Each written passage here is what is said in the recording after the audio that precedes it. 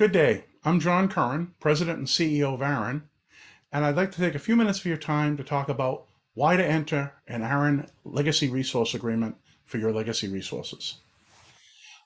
People are probably aware of ARIN, but just to highlight, ARIN is one of 5 regional internet registries in the RIR, the Regional Internet Registry System. ARIN's formation is interesting.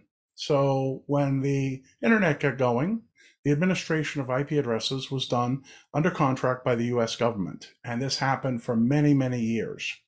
At times, it got so busy that, in fact, the delegation of IP addresses to businesses and internet service providers, they actually broke up into delegated down into pieces. So, for example, in Europe in 1992, there was an organization, the predecessor of RIPE, which was the organization that began handling address administration for Europe. Same thing in Asia Pacific with APNIC. Both of these were done below the government contract. This was all being operated by the US government under a contract to administer domain names and IP addresses. The US government actually realized it needed to get out of the game of administering IP addresses and that this should be done by the industry. And so in 1997, the internet providers in North America got together and formed a not-for-profit called the American Registry for Internet Numbers. And we are a not-for-profit formed by the community. And the US government turned over the administration of the IP address space to ARIN from its previous government contracting mode. And so ARIN took the databases and the personnel and began operation. At that time, there was only 3 regional registries, ARIN, RIPE, and APNIC. ARIN's region was the rest of the world. Everything not APNIC and RIPE was done by ARIN. So that included South America, and that included Africa, and all the other remote places like Antarctica and space. So over time, the community in the LACNIC region got together, and in fact, we recognized a separate RIR for them, LACNIC, in 2002. And then the community in Africa got together, and we recognized a regional internet registry for them in 2005, AFRINIC. And that's how we got the 5 regional internet registries. Now, as I said, we were founded in December of 97. We're a membership organization. So the ISPs come together, they set our rules for administering address space through our policy process. They decide, they elect our board, which decides on the how we operate and is responsible for oversight of our services and our fees. And so ARIN really is your regional internet registry if you have address space that you got from the formation of the internet. The U.S. government intentionally turned the responsibility over to ARIN.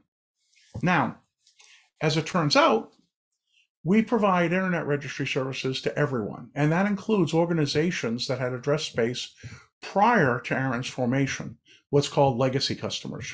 Organizations that received address space prior to ARIN's formation, we provide them the same services they had when ARIN was formed. And as the US government didn't charge them, ARIN doesn't charge them. So we have thousands of organizations that have address space that receive services for free for ARIN.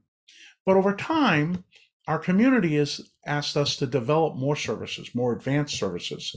This includes things like authenticated internet routing registry and RPKI, resource public key infrastructure. These provide security services that help tighten and secure the routing of the internet. These services were developed by our community. They specified what services, and they paid fees. All of our ARIN members pay fees that fund the development and operation of these services. We do not provide these enhanced services to our legacy customers because our legacy customers have no contract and pay no fees. But we've always offered a way for legacy customers to come in and get those services. By entering into a legacy resource agreement, an LRSA, they get access to all the services that all of our customers get. The legacy resource agreement and the RSA, the registration services agreement, are the same agreement. So everyone gets the same treatment if they want to sign an agreement and pay the fees. Now, it's not quite the same because we actually have price incentives for legacy customers. While legacy customers are assessed the same fees as our other customers, we actually have been capping their fees at a very low number. Let me talk a little more about that later. So, if you have resources that aren't under agreement and you want access to ARIN services, then you want to get it under an agreement. You want to get them under a registration agreement to get access to those services. There's a couple of advantages. One is you'll have a contract that says what rights you have to the address block and that you actually are entitled to ARIN services. Right now, you probably have very little in writing that says you have particular resources, and you have no contract that says the services we're providing you'll continue to get. So this actually helps straighten out the foundation that many organizations rely on for their business. And so it can help prevent confusion. We actually validate to make sure the people who enter in a legacy resource agreement are the parties or their legal successors entitled to do so. The ones actually we've confirmed according to the records, which we have all the way back, to make sure the right parties are associated with the right number of resources. Now, if you're a government entity, entering into a legacy resource agreement can take a little extra time because government entities often have provisions regarding venue and indemnification that need to be tuned to that entity. ARIN has a standard process for that. You can contact us and tell us the legal requirements that you have to meet, and we will tune a legacy agreement for you. So you can go to the ARIN website. We have information available for government entities on how a government entity can enter into an agreement with ARIN, and we'll amend the agreement to make sure your government entity, if you're a state, federal government, tribal entity, how you can do that and be compliant with the law provisions that you need to comply with. Now, the most recent change to ARIN agreements is pretty important. When we established the ARIN agreements, it wasn't quite clear what provisions we needed to have to protect the organization and the customers who have address space. And so we had very broad provisions in the early agreements.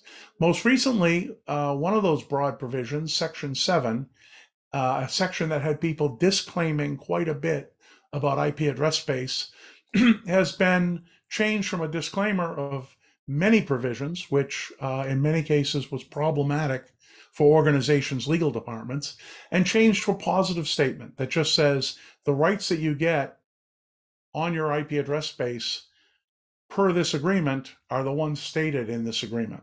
So we've made it a little easier. A lot of legal departments didn't like the provisions that had them disclaiming rights. Instead, we have a positive statement that says what rights this agreement provides, and the rest is left unstated. Something else I mentioned is that we've been capping fees for legacy customers. Customers who enter into a legacy resource agreement have their fees capped. It was $150, $150 a year, going up to $175 a year, and it can continue to increase $25 per year under this agreement. So if you sign an agreement and normally for that amount of address space, you would be paying ARIN $2,000 or $4,000 a year. You see that on your invoice, but you see a cap because you're a legacy customer. You had your address space before ARIN was formed, and we have, for the last 20 years, been providing a fee cap, a positive way to limit the fees that you have to pay. So, in fact, that fee cap is something we're not going to continue to offer to legacy customers. They will pay the same as everyone else if they enter the agreement after January 1st, 2024. We've been offering that fee cap and the legacy contract, I guess now, to be clear, for about 15 years. And organizations that want to take advantage and participate in ARIN have come in and entered into an LRSA. We're going to continue to offer it through 2023 for organizations that wish to come in. But our members have said they want everyone to pay the same fees. And while we've offered a benefit to legacy resource holders of a fee cap over all these years, and the ones who have entered the agreement will continue to have that fee cap going forward, new parties that come in and enter a legacy agreement after 2023 will not have a fee cap. They'll pay the same fees as everyone else. So if you are going to enter into a legacy resource agreement, we recommend you look at that as an aggressive priority for 2023. That actually concludes my presentation. I hope this explains what the ARIN Registration Services Agreement is, how it applies to legacy resource holders, and why legacy resource holders might want to consider entering into such agreement this year. Thank you.